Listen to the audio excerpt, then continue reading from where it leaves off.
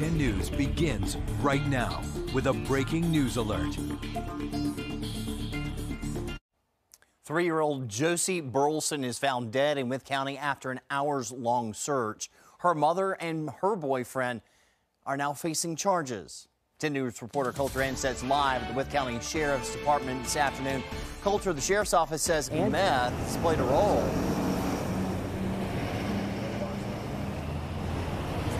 According to Wythe County Sheriff Keith Dunnigan, the boyfriend was so high he could not communicate coherently with investigators. Around 7:30 last night, the boyfriend, Adrian Puckett, and the little girl's mother, Kimberly Moore, called 911 to report the little girl missing. How long she had been missing prior to the mother and boyfriend realizing that she was missing is unclear. The family lives on Rocky Road in the Barron Springs area of the county, and according to Sheriff Dunnigan, the family was at a common area on Rocky Road near the New River when the little girl went missing last night. Around 100 people searched for hours for the little girl, but unfortunately found her dead in the water around 1 o'clock this morning.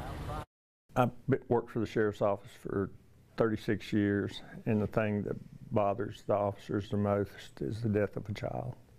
So it's never a good outcome for those guys.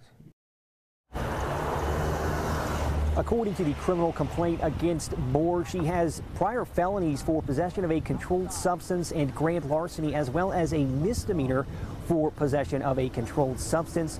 Both Moore and Puckett are tentatively scheduled to be arraigned in court tomorrow afternoon. Live in Wytheville, Coulter Anstett, 10 News, working for you.